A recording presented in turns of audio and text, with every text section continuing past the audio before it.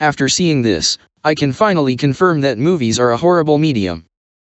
When I would say movies are bad, I am not referring to one specific film, but refer to movies as a whole. And that's not popular to say, but honestly it's more of the truth that the popular masses no one wants to hear.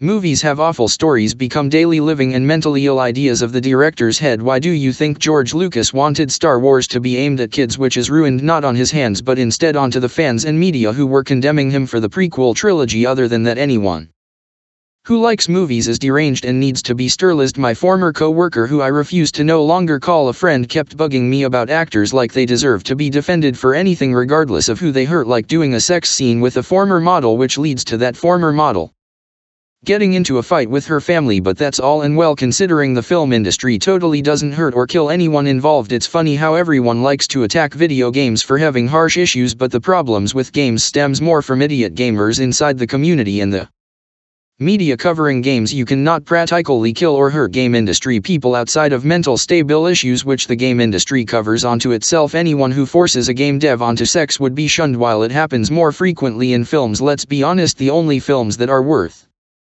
watching are Godzilla and Gamera films. Giant sci-fi special effects films like Avatar: The Way of Water. Animated movies that go under the radar. Garo and the Wailing Dragon. Anything that focuses less on the actors. In my opinion, the 2004 Devilman film got slandered based on it condemning humanity for continuing its violent nonsense to the current day, and if you say in quotation marks, well, even the Japanese hated it. That doesn't matter, since Japanese people have givein into the vile zeitgeist of the modern world. The original 1954 Godzilla was condemning the vile world for showing the brutality and tone of what it was truly like back then.